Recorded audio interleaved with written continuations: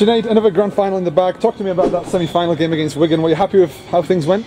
Yeah, I mean, coming away with a win, that's what we wanted. We're in the grand final now at home, which is amazing. But, it wasn't a perfect performance, it never is. But what we do on the back of that, when we get back into the training, fix up them little things that went wrong.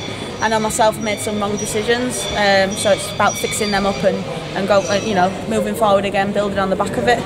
Credit to Wigan, they were amazing. They brought it to us today, and they really did, brought the game to us, and we knew that it was going to be a tough performance. So.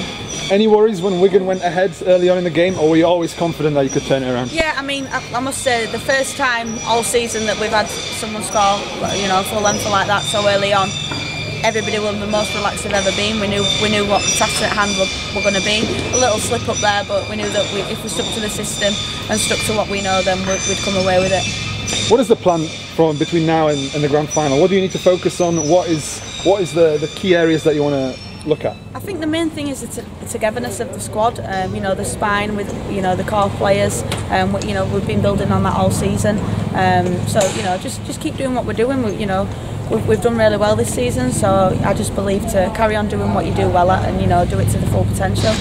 Another grand final for you, Sinead. When is it going to be the one where you finish with the gold medal in your hand around your neck? I'm not settling till I've got that round my neck.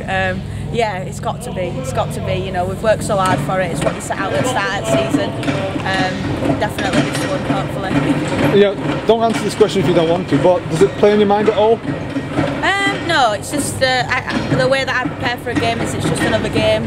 Stick to the system, stick to your structure, stick to what you know, give it your all. I don't really try and let the occasion take me away. So.